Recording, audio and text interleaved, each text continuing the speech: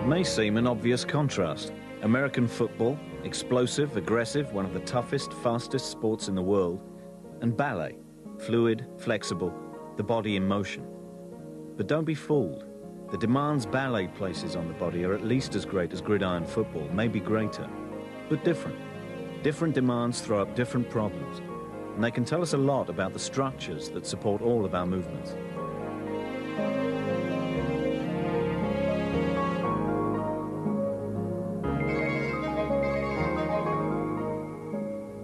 Every second of our lives, every move we make, there are forces acting on our body. Sure, there's always gravity, and we have to stand up to that, but complex movements like this generate a whole range of extra forces. What stops us collapsing in a heap? The complex supporting structure that we think of as the skeleton, bones, joints, and the ligaments that hold it all together. Even a seemingly simple action involves a huge number of bones. Take the foot alone, 32 bones, each sliding or rotating as we move.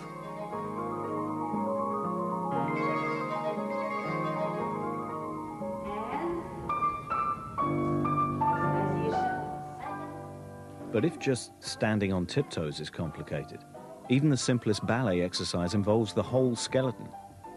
Arms and legs, sure, but look at the movement of the spine, the shoulders and pelvis. And it's not only the number of movements, it's the movements themselves. Successful dancers are much more flexible than the rest of us, and flexibility is all about joints, where bones move relative to each other. And it's joints we'll be looking at in this program.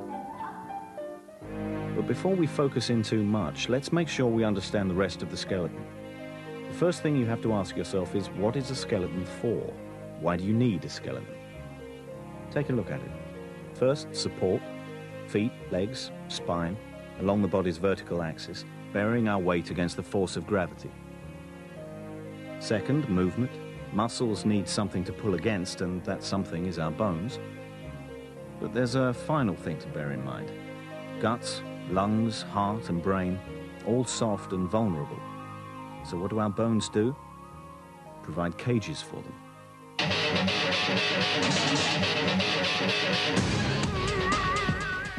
And all of these functions are put to an extreme test in a contact sport like American football. Support, movement, and protection. And injuries are a fact of life. On average, 20% of these players will need surgery at some point in the season. But what type of injuries? And are they the same as those suffered by dancers? In sports injuries, sports medicine, we see two different patterns of injury. We see the patterns of injury related to training, repetitive overuse injuries, and we see acute traumatic injuries, which are a result usually of impact or twisting or falling. And I think that you see the opposites in these two sports by and large. Most dancing injuries, ballet in particular, are related to repetitive activity. Most of the football injuries are related to impact, twisting, hitting, contact. Looking at something that goes wrong often tells us a lot about how things should work. It's a big feature of biology. So where are we most vulnerable? At the points where bones meet, joints. Ankles, knees, elbows, shoulders and wrists, they all work on the same principles. Understand those principles and you understand all joints. So we'll be concentrating on just two of the most important, the knee and the elbow. Here's Dr. McKaylee inspecting a basketball player with an elbow injury. First question, what makes up an elbow? Let's start with the bits we all know about, the bones of the arm. This is what a joint's for, to allow us to move the bones of the arm relative to one another. But what are bones made of? At the microscopic level, you can see there are two components, the dark protein fibers running through a matrix of minerals. Like the steel rods in reinforced concrete, hard, but not brittle. But at the joint, the bones come into contact. The bones are coated in a different substance, cartilage. It protects the surfaces of the bones as they slide against each other. But there's something missing. There's nothing holding this elbow together. That's the job of ligaments. They attach bones to bones. No ligament, no joint. Ligaments are made of collagen, the protein in bone, but without the minerals.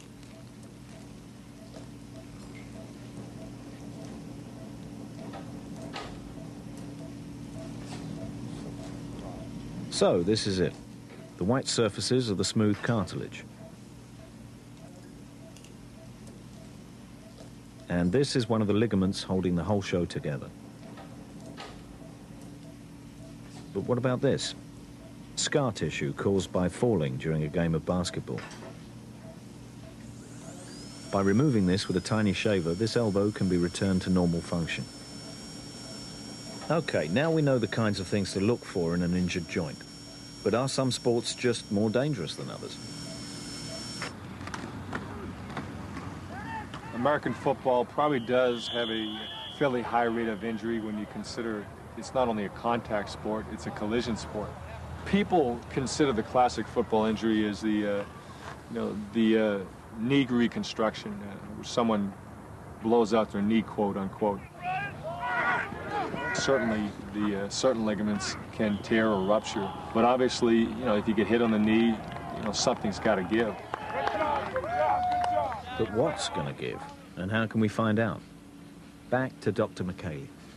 After any acute injury to the knee, we always get a plain x-ray initially to look for any components of fracture. Because the plain x-rays, of course, show us bone. Okay, so it's definitely a knee. Thigh and shin bones, top and bottom. A bit more complicated than the elbow because of the bony kneecap protecting the front of the joint.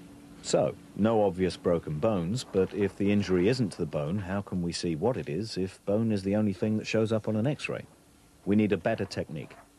Magnetic resonance imaging, or MRI, gives us a better view. This is a cross-section of the knee. The kneecap is the black area at the top with the bones of the leg below.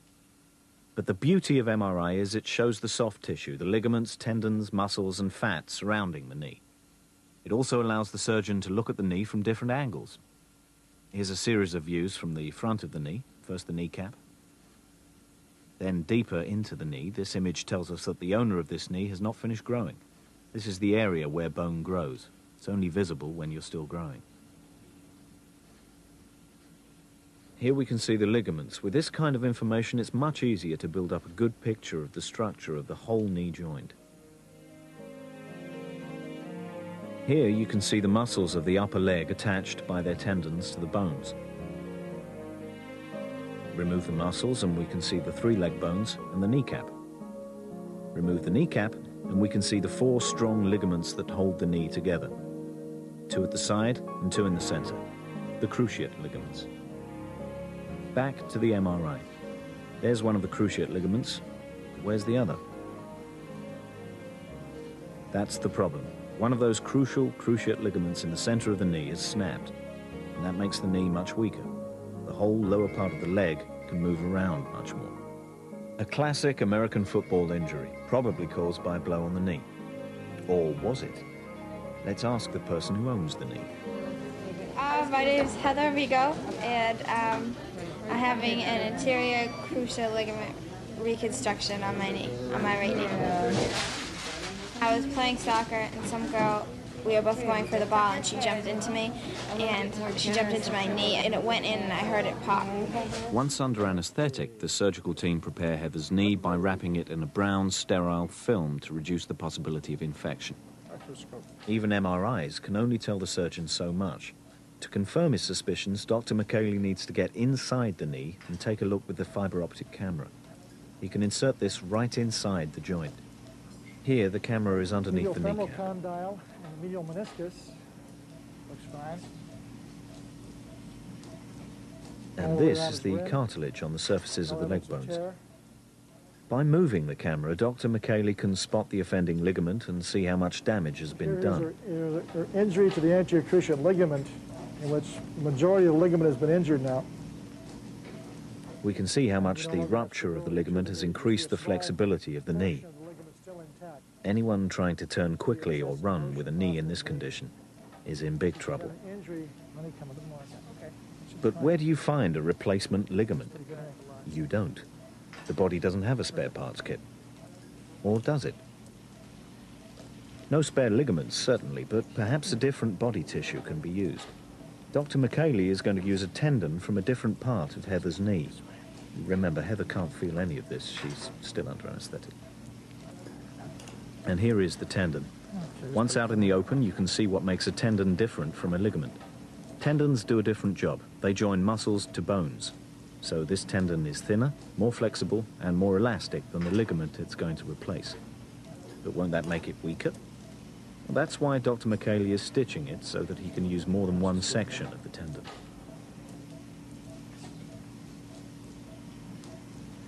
By looping the tendon up and through the knee several times and attaching it to the bones at both ends, it will do the job. That's good. We take that right off. That's good. So it's clearing it, you see? Yeah. One last look with the camera to check on the replacement tendon. You can see it's made from several strips.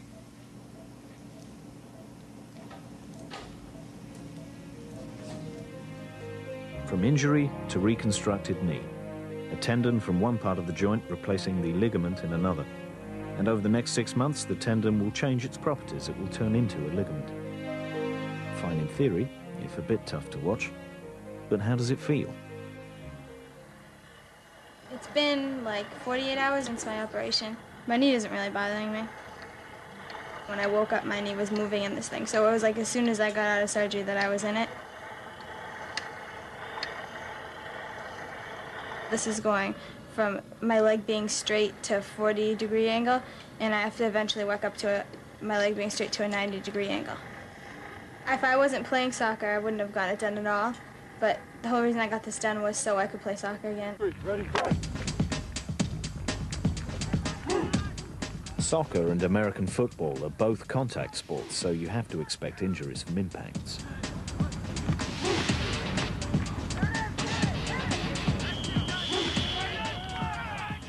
But what about ballet? It's hard to imagine dancers getting injured thumping into each other or being kicked on the back of the leg.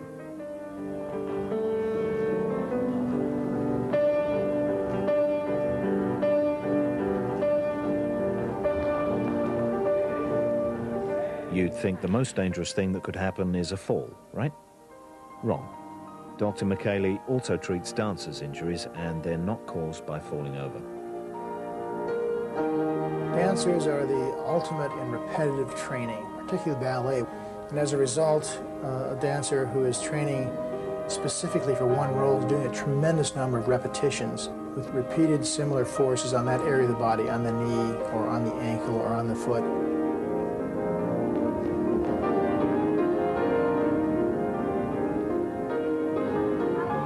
Take a succession of jumps like these.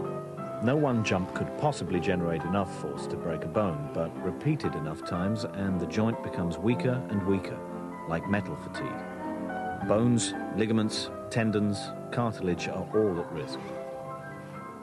But hang on, why isn't it like weight training? Why doesn't repeating the same movement make our body tissues stronger? Repetitive loading on a body part can indeed make it stronger, but if you go over the edge of too much, particularly over too short a period of time, you can result in tissue injury rather than tissue growth and strengthening.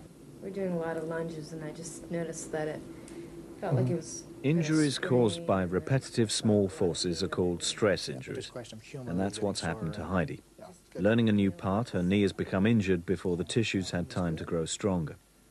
She knows her knee is injured, it's painful, but Dr. McKaylee has to examine her knee to find out if this stress injury is to the bone, the ligaments, or the tendons. How's that feel? I just feel a little bit. Tiniest twinge there. In fact, it's the bone. Heidi has a stress fracture.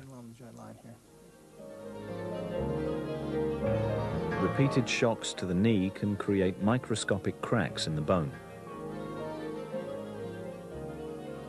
Keep repeating the movement and these cracks can join together. An area of bone starts to break up. All because of repeated small forces that weaken the tissue. Seems like there's a design fault in our joints. Not really. Our knees, like other joints, are designed to absorb many shocks. The space around the joint is filled with a fluid contained within a sheath called the synovial membrane. It acts like a shock absorber, cushioning our joints from impacts. It's just that ballet dancers push their bodies just that little bit further.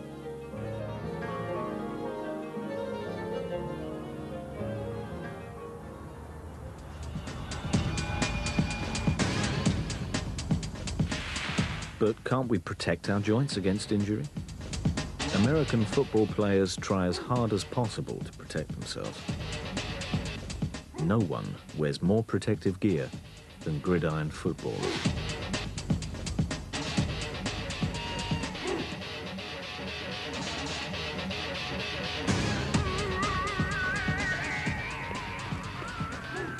But injuries still happen no matter how much padding you wear. Short of changing the rules of the game, what else can be done? There's three things that we try to do. Number one is to work very hard on strength and conditioning.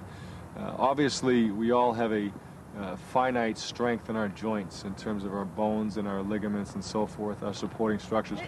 Let's go, drive it home, drive it home. The only thing that we can do to cushion those joints, whether it be an ankle, a knee, or a shoulder, is to build up the musculature to the extent that it can withstand more pressure. That, along with good fundamentals to make sure that people block and tackle the appropriate way as to not put themselves in a dangerous situation, and then run a drill at a high speed where everybody's at the same speed. If you get one guy going full speed, another guy going half speed, that's when you're going to see injuries happen. Well, I'll tell you exactly what you're going to do. You're going inside right now, and I want the doctor to take a look at you tonight before we do anything else.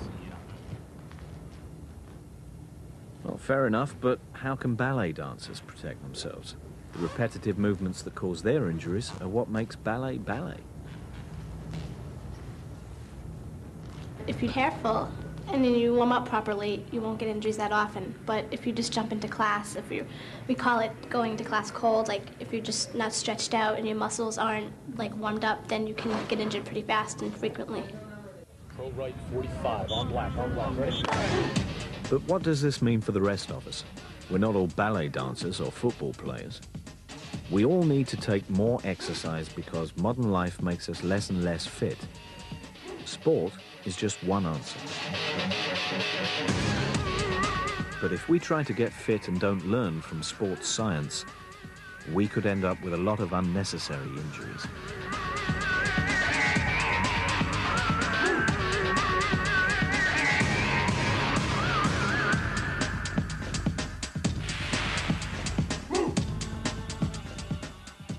Greater, but different.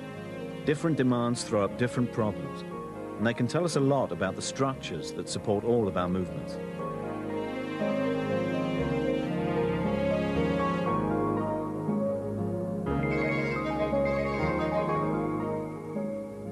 Every second of our lives, every move we make, there are forces acting on our body.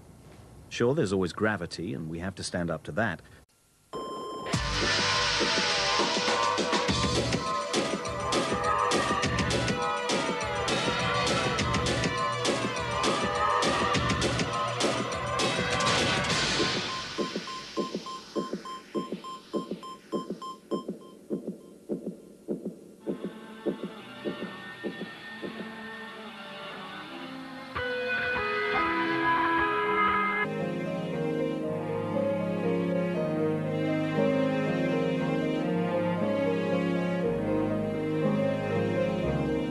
May seem an obvious contrast. American football, explosive, aggressive, one of the toughest, fastest sports in the world, and ballet, fluid, flexible, the body in motion. But don't be fooled. The demands ballet places on the body are at least as great as gridiron football, maybe...